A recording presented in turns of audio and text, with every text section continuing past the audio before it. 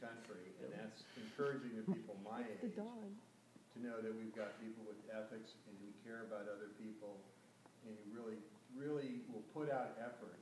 We didn't pay you, you did this out of your heart. And what I want you to do next week is if someone asks you what you did this week, please don't tell them you went to Camp Wonder.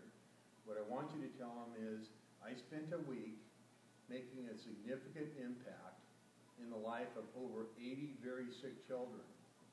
And that impact will last them over a year and beyond. Some of these children might not make it. So you, collectively, change their entire life.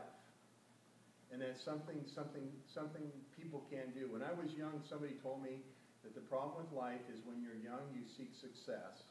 Once you achieve success, you seek meaningfulness in your life.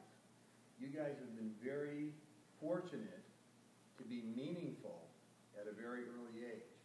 I hope you all the greatest success, but please be comfortable with the fact that you have already achieved meaningfulness in your life, because to every one of these kids that you impacted, you've made a difference.